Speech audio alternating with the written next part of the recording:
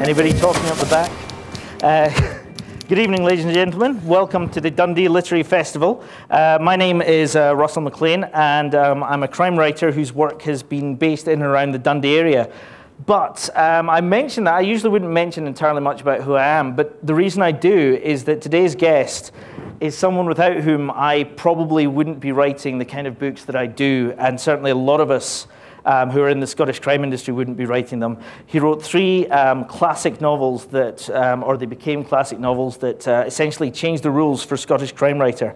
More than that, he's a man who lives and breathes writing. His career has been varied, illuminating, and never less than fascinating. He's the winner of 2 Crime Writers Association daggers, a Whitbread Award, and that's back before it became the Costa, when it was less commercial, and a BAFTA. Ladies and gentlemen, I give you the absolutely brilliant William McIlvanney.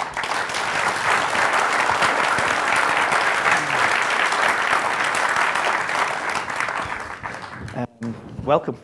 Thank you. Yeah. I feel very welcome after that. I'm glad I scrapped the other one when I said he writes terrible fiction. I mean, it's been an eventful couple of years for you, certainly the last year in particular, I think, with the republication, which, as anyone who's seen the programmes will know, of Laidlaw and the other 2 books, with a whole new generation of people discovering, and in some cases rediscovering, the novels.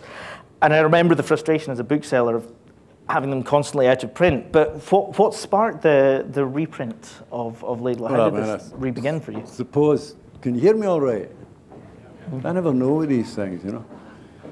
I suppose that it began for me when a man phoned me about a year and a half ago and said, I would like to republish The Big Man.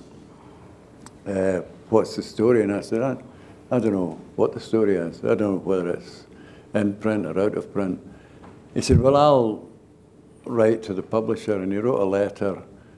And 3 months later, I got a letter from my own publisher saying, I've just received a letter. 3 months. I've just received a letter asking about The Big Man. And I'm sorry it took so long to get to my desk. And I knew right away there's something wrong there. And I wrote back to Carol, lovely lady, and I said, Carol, where do you work? The court of Kafka's Chinese emperor. It takes 3 months for a letter to get to your desk. I said, you know, grandly, I want my books back. Nobody was buying them anyway, so I want my books back. And strangely enough, they agreed, because I still owed them from the previous advance. And then I had the books, and I thought, well, that's good, but what do I do with them now, you know? I can say I own my own books, but nobody reads them. But Jenny Brown, blessedly, came through to Glasgow and met me and said, I want to be your agent. And I said, well, there's nothing to agent, but if you wish to be my agent. And she did, and she went to Canongate, and the rest, as they say, is history. It was just an amazing transformation in my life, because I thought I was dead in the water. Well, I was dead in the water. And because Canongate, through Jenny, took on the books, there was a kind of resurrection, you know. Has it made you feel kind of revitalized as a writer in your own work to have this attention coming back? In a sense it has, except that what has happened with the re-emergence of the books is that I've been doing readings for the last 9 months. And I begin to feel like William McIlvanney posing as a writer. Because I haven't written anything for ages, and I really want to get back to just staring at the page. So much as I love it, and I'm not being ungrateful, it's been a terrific experience. It has removed me from writing anything else, because I'm very strange. I have to sit and brood and develop utter conviction in what I'm doing, and then I can write. And at the moment, I can't get near the page, yeah. You can't, yeah, there's no, I mean... But I've made a few quid, which is nice. Yeah, listen, you've got to look at the upside. Absolutely, yeah. absolutely. We're going to see Laidlaw book a year suddenly. I mean, the Laidlaw and Papers of Tony Veitch and Strange Loyalties are... Veitch. Tony Veitch. The Americans say Tony Veitch. Tony Veitch. Been spending too much time with the Americans. But, I mean, they're regarded as the books that kind of invented modern Scottish crime fiction, or that's how people have come to see them. But I know that when you wrote them, you said that you read very little crime fiction at that time. So why did you come to write a crime novel with Laidlaw? Well, I mean, the only crime fiction, I mean, I'm sure Agatha Christie's a wonderful person and made a fortune. I wouldn't be cheeky to her. But I couldn't go it. You know, when I read Murder at the Vicarage, I thought, oh no, Missy, I'm sorry, I cannot join you in the vicarage here. But I did actually, it's funny you mentioned it, I did read Chandler, and I thought it was almost kind of poetic crime writing. Mm-hmm. And I suppose that made me think there are more things you can do with crime writing than up to that point was being done. And Gore Vidal said a terrific thing once. He said, any writer, we must colonize the genre. In other words, go where the readers are and do your best, but meet the readers. Don't sit in your ivory tower saying, I'm writing an amazing novel that nobody will ever read. Go out there and scuffle for readers. And I decided I wanted to do that. By a kind of roundabout route, I'd written a book called Docherty, which is about the first quarter of the 20th century. And I was kind of hungry to connect, because I spoke to ex-miners and beautiful elderly ladies who'd lived through it and tried to amass a sense of what it must have been like. And much as I loved it, I was starving for contemporary life. I was out of touch. And you know, this sounds terrible. I heard the voice. Sounds like Joan of Arc. I heard the voice. And it was an abrasive voice, and it was saying pretty hard things. And I knew it was a man, because no woman I've ever known spoke like this. But, so I thought he's a man, and I thought he's going to a lot of bad places, so he's got to be a detective. And I thought he's got to be a Glasgow detective, because I'm a convert to Glasgow. I'm from Kilmarnock, an amazing 20 miles from Glasgow. In fact, when I wrote the first Laidlaw, they really, in the papers, a lot of people took me to task, coming here with his big Kilmarnock bonnet and telling us about Glasgow. I thought, Christ, it's 20 miles away. I can get a bus. But, I mean, so that's what I wanted to do, because I love Glasgow. And I said to some of those journalists who'd said that, I said, listen, converts to a faith are frequently more intense in the faith than those born into it. I said, I'm a convert to Glasgow, and I love the place. So I wanted to write about Glasgow, and it was going to be and it was through all of these circuitous routes that I decided it's got to be a detective story. That was all.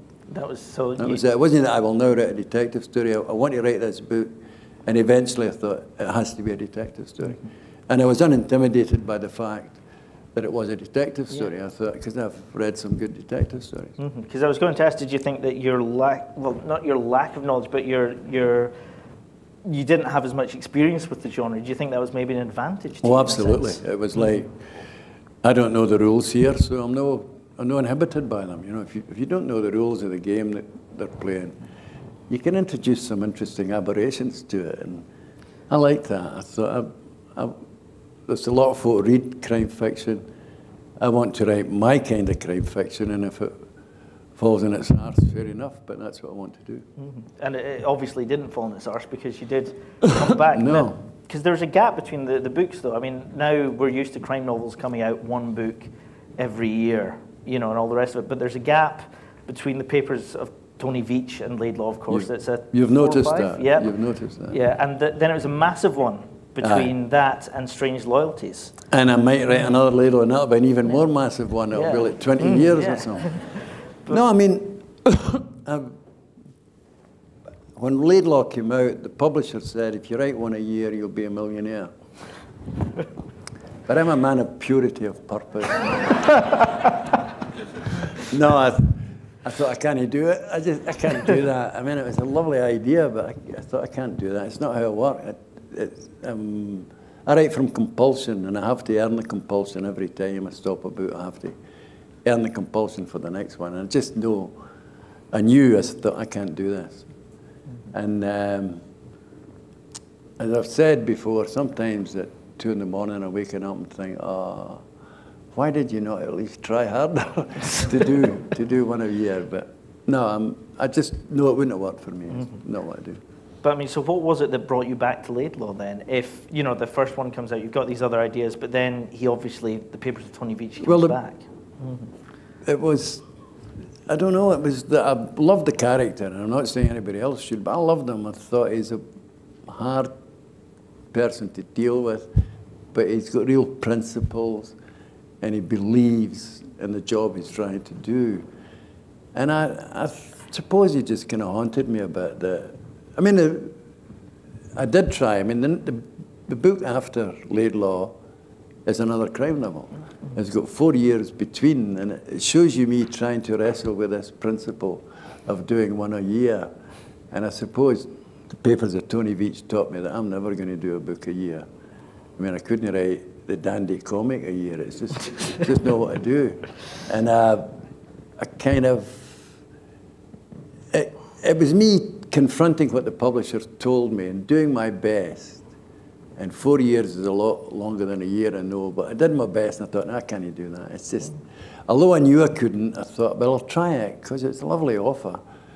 And that's when I thought, no, I can't do it. I've got to write, there are other things that seize me that I really want to write. And I think I'm right, or did I write The Big Man? It shows you how good I am at judging I should have my brought the own chronology career. with me. I think you're right. I think maybe I wrote The Big Man next, did I? I think because I went to yeah. Paris, I know that, and I lived in Paris. And that's one of the lucky things that happen. You don't become a millionaire if you don't write one a year. But I was in London, and a fella phoned up, knew I was there, and spoke to me. He was a French journalist, and he loved Laidlaw, just loved it. And he said, what are you doing next? And I said, well, I'm trying to write another book. But I said, I need isolation to do it. I'm struggling. He said, well, I'll give you a flat in Paris free for a year. And I thought, well, that's what I was expecting, really. I thought nobody would ever say that. And it was amazing. He said, because I'm in dispute with my landlord, and nothing needs to be paid till that's settled, and it'll take a year at least. It's going to court. And I'm living with my lady now that I've just met since all this dispute happened. So there's a flat in Boulevard Haussmann, free for a year, and I thought, well, I think I'll think about that.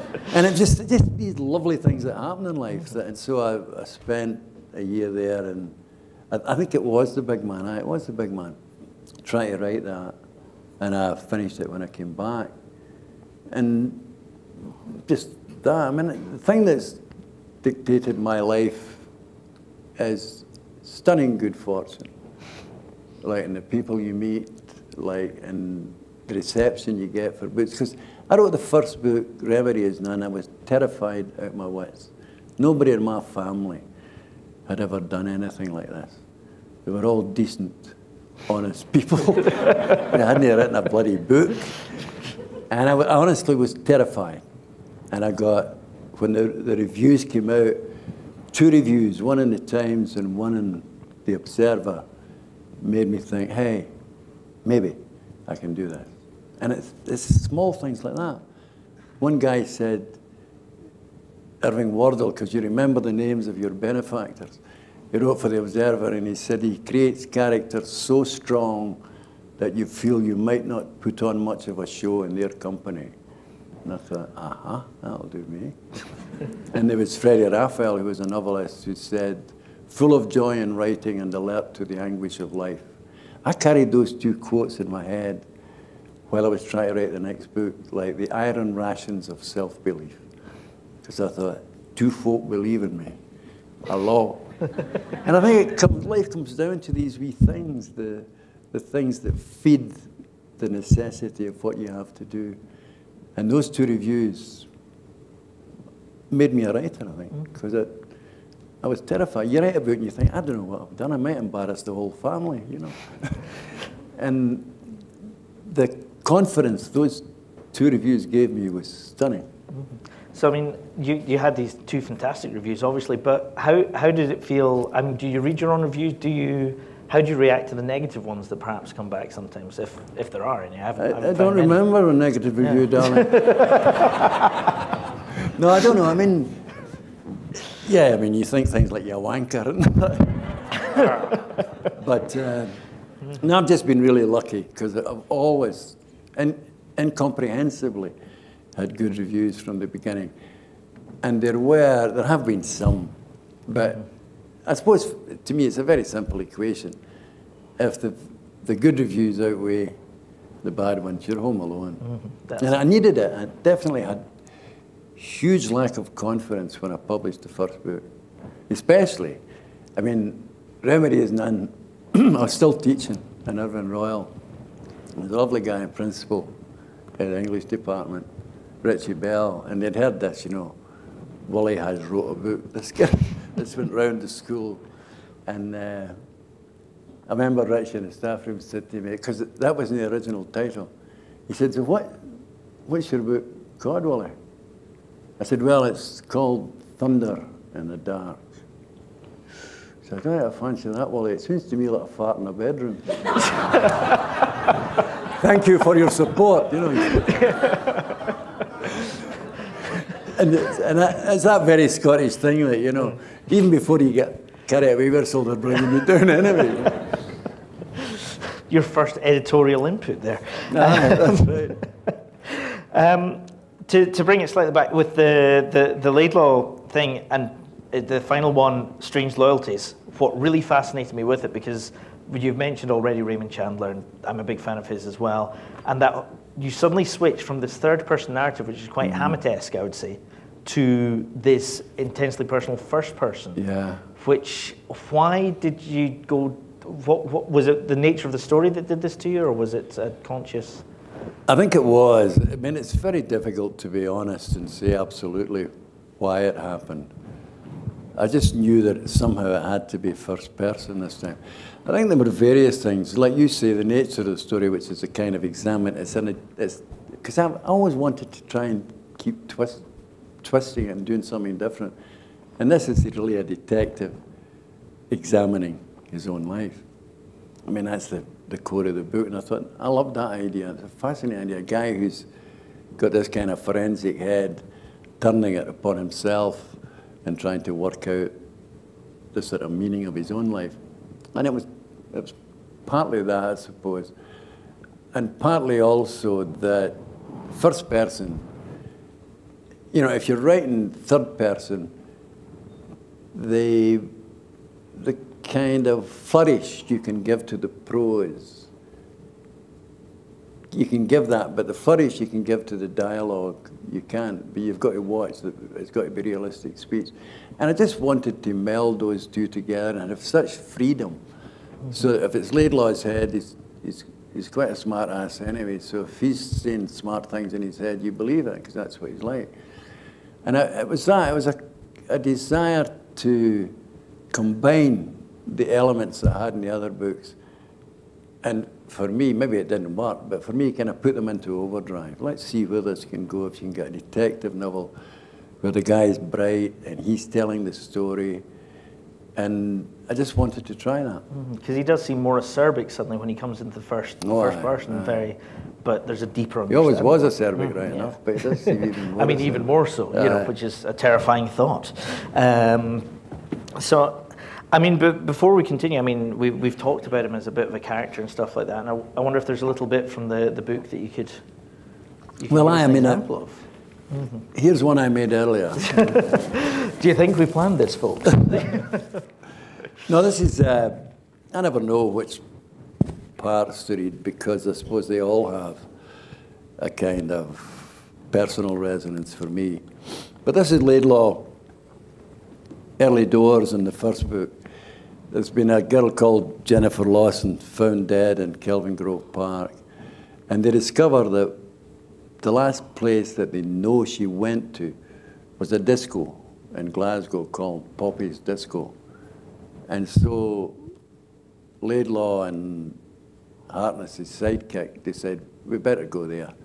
So this is, I suppose, it's about the first time we were aware of Laidlaw's technique. So this is Laidlaw going into Poppy's Disco and asking a few questions. Poppy's was in a court behind Buchanan Street, along with a couple of abstruse businesses, and an anonymous second-hand bookshop. It was the most recent example in Glasgow of a pub with adjoining disco, recent enough for Harkness, who's a young man, not to know it. He knew the Griffin and Joanna's in Bass Street, Waves and Spanky's at Custom House Quay. The pub here, the Maverick, was closed just now, but the door to Poppy's was open. As they climbed the stone stairs to the landing, they heard a droning noise. The double doors closed behind them in green baize. The motif was gambling. There were cushioned dice along the walls for sitting on. Each wall light held a poker hand in glass. The floor of the small stage for the go-go dancers was a mosaic of a roulette wheel. At the end of the room, the bar counter was an enormous up-ended domino 6. Love would appear to be a lottery, Laidlaw said. The noise was coming from a Hoover. The woman who worked it had her back to them. Context gave her an unconscious poignancy. She was elderly and fat. Each bare leg was a complex of varicose veins from too many children. Just by being here, she was commenting ironically on all this jumped-up sophistication. Laidlaw crossed and touched her shoulder. She was halfway to the ceiling before she realized what was happening. The kicked Hoover gave out gradually, like a mechanical heart attack. "Oh my God, son," she said, "you should tell my next of kin before you do that." Behind the feminine flummox, she was smiling already, a face as welcoming as an open fire. "I'm sorry," Laidlaw said. "We're looking for Mr. Rayburn." "Ah, he's in. He'll be up in his office lately." "Oh dear, that's the most exciting thing that's happened to me since I fell out the shawl." They went up the few carpeted stairs to the bar area. There was a corridor on the left. Behind the third door they knocked at, a voice shouted, "Hello there!" Laidlaw opened the door. The room was well carpeted, curtained, nicely furnished. Opposite them, behind a desk, a young man was sitting in a swivel chair. He was sallow-faced, and his lank hair had more grease than a chip pan. A big black leather jacket sat on his body like a suit of armor. His calf-length boots rested on top of the desk. He was cleaning his fingernails with an ornamental knife. "Aye, what's the game?" "We'd like to see Mr. Rayburn," Laidlaw said. "You got an appointment?" "What is he?" Laidlaw said. "A dentist?" The young man was concentrating on looking very tough. "Put your sneer away," Laidlaw said. "It's getting faded. Keep it for a good thing." The young man swung his feet onto the floor, stood up without haste, letting what he imagined was the tension build. He came out from behind the desk, knife vaguely drooping. Laidlaw flashed his police card. "How's that for a counterpunch?" he said. "Son, you are about to lose in two ways. If you don't stop playing at Jack the Rippers, I'll take that paper knife off you and shove it up your rectum. Then I'll arrest you in an ambulance. Tell him to come out of his hidey hole." The young man put the knife on the desk. "I'm supposed to check in people for Harry. He was like a boy complaining that the game isn't being played according to the rules. You can get some weirdies in here. I can see that," Laidlaw said. "Harry, it's the police." The door across the room opened and Harry Rayburn emerged. He would be in his 40s, big and tired looking, the black curling hair long and decoratively streaked with grey. He wore a shirt like an action painting, sleeves rolled up to show impressive hairy forearms. Melted down, the silver buckle of his belt could have saved the economy. "Mr. Rayburn," Laidlaw showed him his card. "I'm Detective Inspector Laidlaw, Crime Squad. This is Detective Constable Harkness. We're investigating a murder." Rayburn nodded. "What's the connection with us?" "Well, it's a girl called Jennifer Lawson from Drumchapel. She was murdered on Saturday night. We believe she came dancing here that night. If she did, it's odds on she met the man here. It's her money we take, no their 40s, eh, Harry?" Laidlaw looked at the young man as if he was a headache. Harry Raeburn looked impressively annoyed. Can it, Lenny? Alas, he's dead. Then to Laidlaw, is there any way you think we can help? This is the girl. Laidlaw passed him the photograph. It's 1,000,000 to 1 chance, but we have to take it. Harry Raeburn shook his head. I'm sorry, but these young girls all look as if they came off the same assembly line to me. See one, you've seen them all. Laidlaw passed the photograph to Lenny, who glanced at it and laid it on the desk. How many evening staff do you employ in here? It's a variable. In general, say 3 behind the bar. He seemed to find it difficult to work it out. A couple of go-go dancers, when we're having that, they spell each other. 2 on the door, maybe 2 other stewards.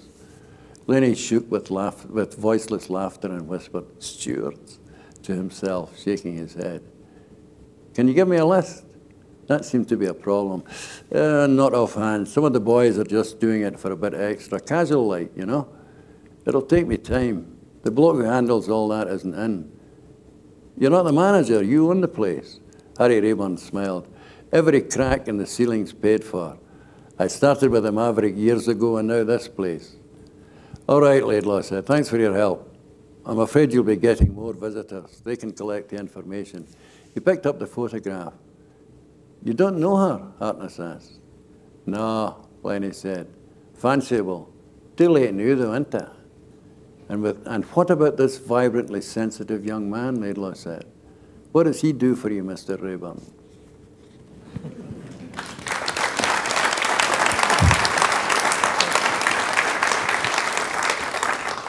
Now you can definitely hear the Chandler with the one-liners there, I think. I mean, did you realize at the time that you were writing these books, or even later, I suppose it's later, did you realize later how much you'd influenced other writers by doing these, or how much influence you'd had on them? No, not a clue, not a clue. But I mean, last year for the first time, well, it was the first Bloody Scotland, which is Scottish crime fiction jamboree, which was great. And I was invited there. And the respect I got from other writers, most of whom have made a lot more money than I have, by the way, but it was terrific. I had no idea that I had that effect on people. I mean, folk like Val McDermott, the lovely Val said, you made me want to be a crime writer. And I had no idea of that. It was a terrific kind of happy surprise for me to go there. So no, I did it for myself, and I had no expectation of anything. It just that I felt, this is the book I want to write, so I'm going to write it. So the aftermath has been like, as I said once, like a pension, and I'm well into pensions these days, like a pension that I never knew I was going to get, a pension of esteem, so it was great. So and what I found about that was that I've been to a lot of literary things, you know, where people are walking about with big knives sticking out their back, they don't know where they are, you know. Because some folk put the knife in when you're nowhere there, you know. And this was the opposite. It was just so benign and mutually generous. It was great. So you don't mind being associated very closely with a particular genre then? Not at all, not at all. Because, I mean, I don't have any embarrassment about writing crime. At the same time, I don't think I'm defined by writing crime. Because I wrote, I mean, out of, what, 9 novels, 3 are crime novels. No, I'm not. It doesn't bother me in the least. And it's actually, as I say, quite nice to get people say that you help to inspire them to do what they're doing. I mean, I think with the novels themselves and with certainly other ones, there's a sense of being on the streets, being in real places. There's that, and part of your work is associated with kind of working class life. Mm-hmm. And I mean, you've said of your ambitions, there's an interview with Len Vanner that I found that said your ambitions are not to glorify working class life, but to show that it doesn't need glorifying. Absolutely. Do you think that by using a genre, you're achieving some of that, perhaps? I would think so. I mean, I think it seems to me an integral part of what I've been trying to do all my life. I think you never know how you started to write or why it happened, but I know when I was a kid, I came from a very talkative family. I think a lot of us did in working class life. But I loved it. It was like, you know, cousins come in with their first girlfriend. I mean, my mother, father, it was a council house, a wee living room, and uncles come in for the pub to tell stories of their mining days and things. And it was just astonishing. It was like, you know, I used to sit at about 8 or 9 when all this, I started taking all this in. I thought, this is actually amazing. I didn't think, I remember a young man, I should show you what it was like. I used to love that, and we stayed up quite late. And I remember a young guy in Kilmarnock wanted me to join the YMCA, which I was not averse to because they had table tennis and all that. You know? And he came to the door one night at about 11 o'clock, and I was third year at Kilmarnock Academy. And he said, the first thing he said was, I'm shocked that you're out of bed at this time of night. I thought, well, why the hell did you come to the house then? It was this kind of poncy, I'm really shocked. And I thought, and I remember thinking, not at that moment, but I thought back in it afterwards, and I thought, shocked. I would have given thousands to be where I was rather than, and no harm to the YMCA. And because I was hearing things in there that were just magical. Just endless stories. It was like a tapestry of stories.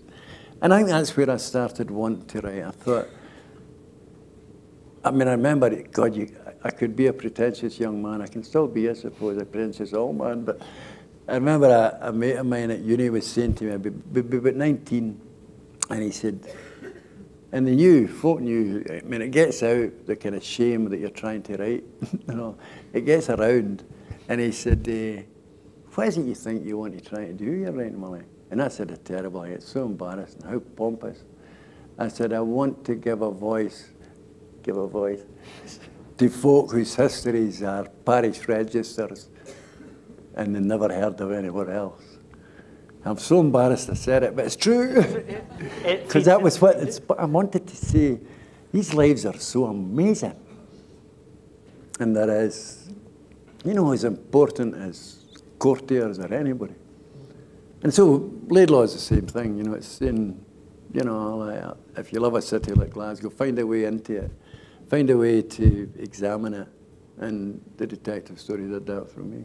I find it interesting you were saying about the reactions people had to your writing, because there's a really nice thing I found in an interview you did with another crime writer, Tony Black, where you talked about growing up in your house. And I think that you used to have poetry readings, but would draw the curtains in case people threw stones at you. Aye, we used to have poetry readings.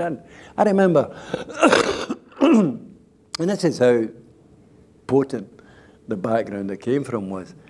I remember about 17 coming in from the dancing, having seen another unfortunate girl home, and my mother sitting at the fire end with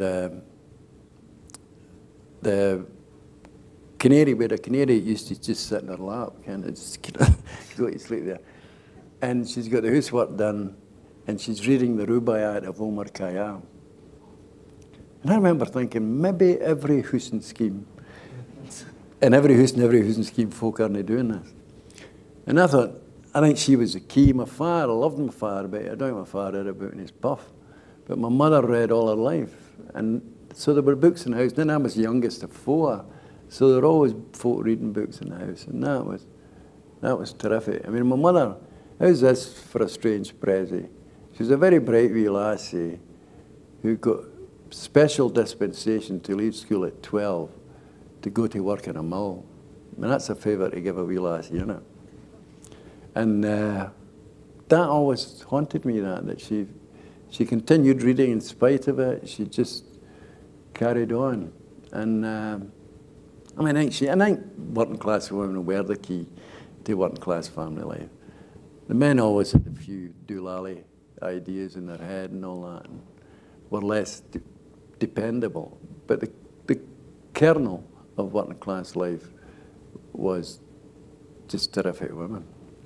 I mean, you mentioned there about continuing reading despite, you know, getting the dispensation to go to the mill and things like that, as though it's a compulsion. And it kind of strikes me as well that with writers as well as readers, there's that. Do you feel that compulsion with words yourself is carried on through? Sorry, how do you mean the compulsion to read is the same? Would be the same as the compulsion to write? Oh, I mean, I think that. I mean, very quickly the transition from reading to writing happened for me. When I was 14, I wrote what I jocularly call my first poem. I was sitting in the living room and I wrote this, and I remember my father saying to me, "What are you doing, son?" Like, "What are you up to, son?" I said, "I'm writing a poem." I said, "Yeah." I was always a confident boy. I'm writing a poem. And he said, "Oh, aye, fine." But I was very careful. I chose who I showed it to. It was a weird thing. I thought, I think it's a poem. It was like a bit of extraterrestrial material had fallen on the living room table. I thought, I think I have went and wrote a poem. And my big brother Nearly was very kind to my pretensions. Out the back door, I always remember sawing a piece of wood. And I chose him. Because I think if I'd said to Hugh, he'd have went, "Oh, what a load of shite." So I went out to Nearly and I gave him it. And he said, "You didn't write that, kid." I said, "I did." He said, "I think that's terrific." And that was me, you know, Offski. I've often thought every book should have at the front, "Nearly's to blame." Because if he had said that's crap, that might have been it over, you know. When you get back to writing the next one, you can maybe put that at the front when it comes out. I mean, I've got 1,000,001 questions I could ask you, but of course there are people here who are far more intelligent than I am. And I am. And more beautiful, I think, than either of us possibly out here. So if anybody does have any questions, because he's an immensely approachable man, as you can already tell, please do raise your hand, and there will be a roving mic coming around so we can hear your dulcet tones. Don't let that put you off. If anybody does at all, or you're just going to get me again. It's nice just sitting here, I can see, isn't it? yeah. We can just stare at them until somebody raises. Got one here? People often ask writers like yourself, you know, if you're authentic as far as police officers are concerned or as far as lawyers are concerned. What about the criminal fraternity who have become very famous through all this crime literature? Have you ever had any feedback from the criminal fraternity, if I call them that, about how they respond to this depiction of themselves? Yeah, it's a good question. I don't think I've had feedback specific to my books, but in the process of researching the books, I made contact with a few people who, shall we say, are on the kind of shady side of the law. And I've never had any, but nobody's ever said to me, "That's terrible what you wrote." But I can think of one who has mentioned the books and who did quite like them. But the rest, it was just in the background. I mean, not that I've known that many, but I've known quite a few in Glasgow. Because Glasgow is such an open city. You can go into places and you can find yourself chatting with people you never thought, both from a kind of important area of society or from a criminal one. So all I can say is, no, they've never, maybe they've been kind. Nobody's ever said, you know, I've had policemen say you got it right. But I've never had criminals saying you got it right. Possibly. Maybe because I didn't, or maybe because they don't want to go near that area at all. But I've had quite generous responses from some policemen. But I mean, I can think of shall we say, I hate to say that about them, of the criminal fraternity probably.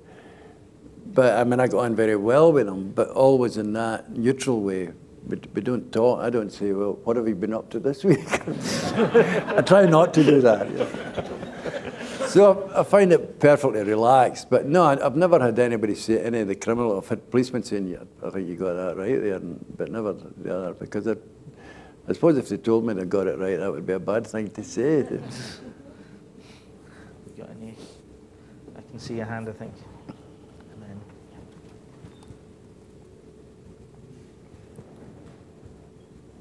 Hi, I was just wondering what your, if there was any one particular person who inspired the character of Laidlaw? It's a good question. And I'm not telling you the answer. Why are they still alive? No, there isn't. There are policemen I knew who were very helpful and took me around places, but no, there wasn't anybody. The best thing I ever heard about Laidlaw was a guy who was quite senior in the police after the first one came out, because I got a lot of stick as well as praise for that book. And he said, I wish I had 20 like him in the force.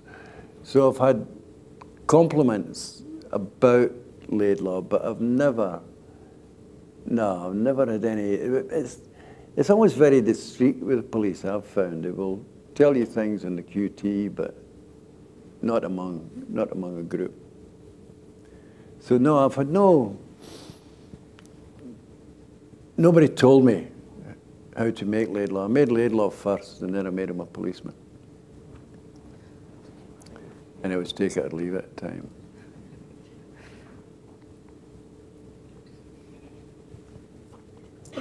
On a lighter note, Willie, I had the good fortune of visiting Wembley with you in the early 1980s. And I remember on that trip I met two of your Glasgow detective pals. Aye. And they told me a story about getting lost in London on the way back to your brother Hughie's house. Would you like to share that story with me? That was lovely. We used to go down to London, you know, every 2 years to the Wembley thing, and there was a guy, Robbie, and there was a guy, Jack McLeish, who sadly, Jack's gone now, but it was some item. And they were both Ayrshire men, but working in Glasgow. And we used to go down every second year, and we would get a bit obstreperous occasionally. And quite often, there's one time that we all split up, you know, we're all seeking our own purposes. God knows what they may have been. And my brother Hughie, who worked with the Times, I think he was maybe with the Observer at that time. But he had a house in Richmond. And you know that thing you do when you're going to, well, that's what we did anyway. You just find somebody that's got a house and pile in there, you know. No need to pay for a hotel. So we're all staying at Hughie's house. And after the game, I think we won that time, and we kind of scattered. And Hughie lives in Richmond, which is key to the story. And he lived in a flat in Richmond at that time. In any case, we all eventually come back to Hughie's house and have a few libations, and Jack is missing. And when he turns up, he's delivered in a police car. And we think, we say, oh, that's a police car he's in, you know. When he comes in, we say, what happened? He said, we all split up. He said, I was in Richmond. He said, I've got the darn scarf and all that, and I'm sitting in a dike. So I sat down, I was tired. I sat down. He said, this police van suddenly screamed to a halt, and they jumped out, you know. It was like, you know, Z cars or something. And he said, what are you doing here? I said, I'm sitting on a wall. And they said, but why this wall? He said, it's a wall. I didn't say that there is a wall I will know. He said, it's just the wall. He said, this is the home of David Attenborough. And Jack said, quick as a flash, he went, well, he said, somebody called me an animal and I came for a second opinion. I loved that. And the police drove him home, because he was a policeman. He showed them the car, drove him home. But I loved that. Somebody called me an animal and I came for a second opinion. I think, oh dear, how can we It's a good one, Billy, isn't it? It's a cracker.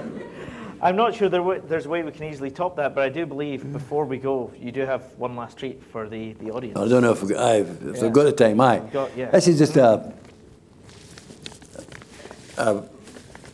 I'll kind of introduce it, just a wee bit of reading it, because my nephew Neil very kindly constructed a website for me, because I am more or less computer illiterate. And it was that one, the other thing that happens after a funeral, we go retired to the pub and we're sitting talking, and I said, I wouldn't mind having a website. Neil said, I'll make you one. And that was it. You know, it's as simple as that. Say the right thing at the right time. And it's, because the thing I'm going to read, something happened when they republished the books. I did an audio book of Laidlaw. Be careful you don't stumble across it. But it's the only time in my life I've read the book sentence by sentence. Because the rest, you just kind of skim read and say, I remember that bit. And I realised the changes since Laidlaw are astonishing. Laidlaw was published, I think, in 1977. The changes are utterly astonishing. Like Laidlaw in Heart is going to bus and there's a conductor there. No. You're not going to get conductors now. You know, if they want to make a phone call, they have to get into a phone box. No, it's mobile phones. You know, the internet. So the changes are phenomenal in the last 30 or so years. And it also struck me, which is what this piece is about, the changes are phenomenal in attitude as well.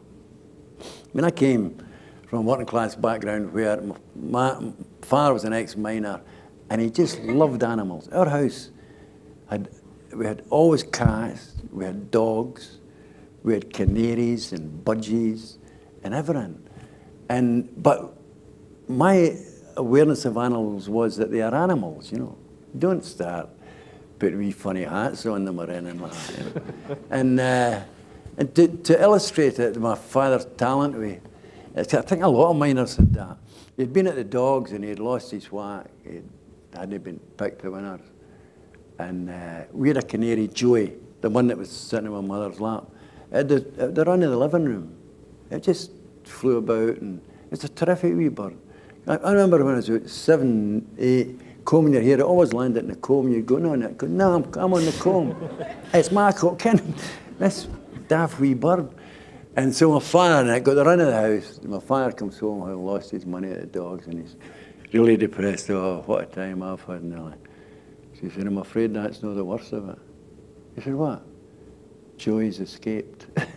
Because they got around living in those council houses, there was a wee middle window that you could just let air in. Somebody had done that and Joey was out.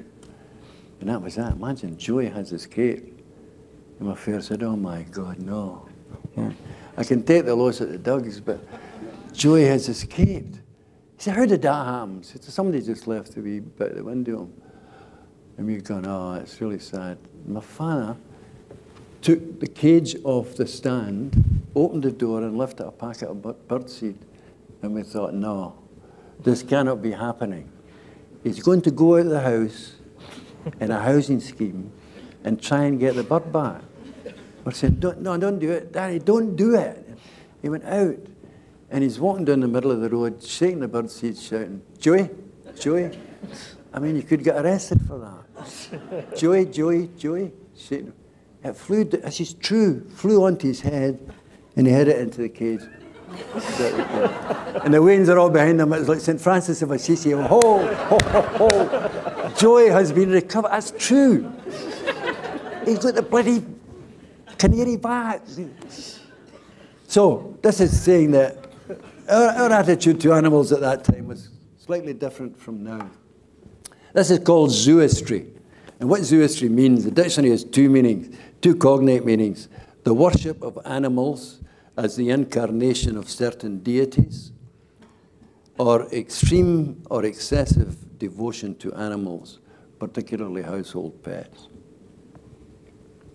And I promise you, I mean this, every word of this is true. It may seem far-fetched, it's true. I once visited a man, once was enough, who lived with a Doberman that was a terrible bully.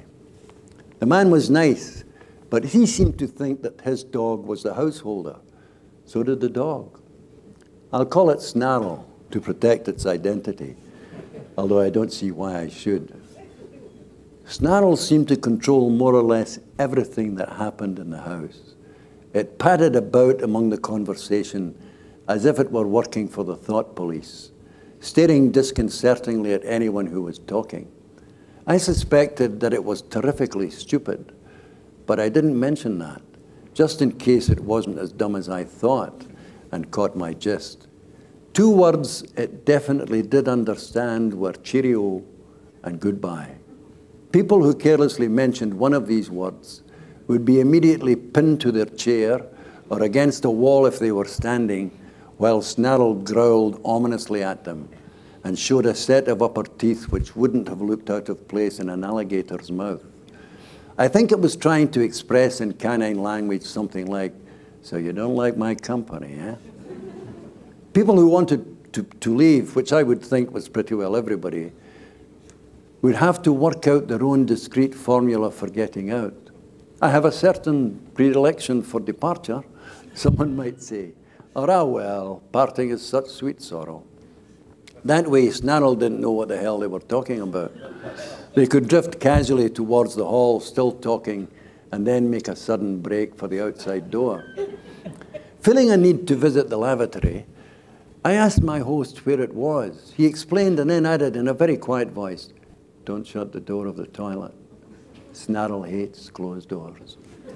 I explained to him in an equally quiet voice that Snarl would just have to cope, since I didn't intend to expose such tackle as I had to the dental whims of a megalomaniac Doberman. I was relieved to relieve myself without the repeated sound of a heavy body thudding against the bathroom door. "I don't go to the pub anymore," the man said in my return. "Snarl doesn't like it." That was my cue to talk of tactical withdrawals and visitations which must be over all too soon. Snarl knew I was saying something, but he'd be damned if he knew what it was. I left, wondering why the man didn't just buy Snarl a twin set in pearls and marry it. The memory of this came unbidden into my mind when I read recently in the papers that beaches for dogs are one of the latest crazies. I realized how that far-off occasion had been the harbinger of a progressive tendency in our society, treating dogs as people. Read my snarling lips. Dogs are not people. Animals are animals. Yet these days, we have canine psychiatrists. I have my misgivings about the effectiveness of human psychiatry, but at least the clients can tell you whether they feel the better for it or not. How are you supposed to tell if a neurotic dog feels it has benefited from its treatment? Does it bite you more gently? Or bark in a saner key? And now, beaches for dogs. I'm all for dogs enjoying themselves, but are we sure that's what they will do on a sweltering seashore? After all, ask yourself, how many people put on a fur coat to go to the beach? Unless, of course, they live in Scotland. Yet 2 of the prototypes for these beaches are at Macarese and Frigeni outside Rome. The dogs are provided with umbrellas, this is true, showers, and meals in restaurants. The despair I feel about all of this has nothing to do with disliking dogs. It's the dog owners I'm worried about. I've been a dog lover all my life. I had no choice. My father had dogs. If that makes it sound like a disease, that's probably fair enough. I don't ever remember him actually buying a dog. It just seemed that every so often he developed a dog. I remember he and my mother came home at 10:30 one night from the pictures with a smooth-haired fox terrier. It had followed them when they got off the bus, my father said. I believe him. He had an uncanny rapport with animals of all kinds. Dogs did sometimes follow him home. Jackie was one. Jackie followed him home and stayed the night. It was returned to its owners and then came back to our house the same night. This happened so often that the owners told my father to keep it, since it had obviously decided where it wanted to live. That was Jackie. You didn't decide Jackie was your dog. Jackie decided you were his human. Jackie was a brown and white mongrel with a coat so rough and ill-fitting, he looked as if he had borrowed it from a bigger dog and hadn't had the alterations done yet. He would be lucky if he stood a foot high, but nobody had told him that. He thought Alsatians were a pushover. In case that gives you the wrong impression, Jackie was also the most intelligent dog I have ever come across. I kid you not. This was Wittgenstein with a tail. Small example. Jackie used to travel everywhere on the bus by himself. He simply jumped aboard and lay in the space under the stairs they used to have in the old buses and got off at his own stop. A neighbour who saw Jackie in the bus once heard a passenger inform the conductress that there was an unaccompanied dog on the bus. Aye, the conductress said, that dog always gets this bus. Never been known to pay a fare yet either. When Jackie went shopping with my mother one day, and she joined the queue for the bus that went in the direction of my grandmother's house, Jackie waited in the adjoining queue for the bus that passed our street. My mother said he kept trotting down to her queue to stare at her quizzically, as if trying to suggest gently that she had lost her marbles. The bus for our house came first, and Jackie got on it, standing briefly on the platform as it pulled away and staring back before returning to his reserved seat under the stairs. My mother couldn't swear to it, but she thought he might have been shaking his head at her. Badly wounded in a dogfight, Jackie lay in his blanket without anaesthetic and let my father stitch him together with very fine fuse wire. Not a sound. He healed well. When he reached an agonized old age, and my father finally took him to the vet, Jackie lay watching my father with what looked like affection till the last sleep came. I suspect my father whimpered a bit, but Jackie didn't. He was a philosopher to the end. Jackie loved my father, and my father treated him like a dog. That was the point. To treat a dog as if it is just a funny-shaped person with a very severe speech impediment is a kind of decadent colonialism, like trying to convert a happy native from his natural life to the dubious joys of civilized neurosis.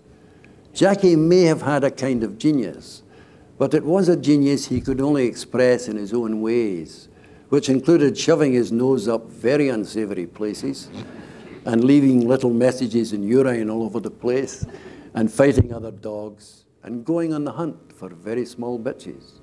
It was what he did. He was a dog.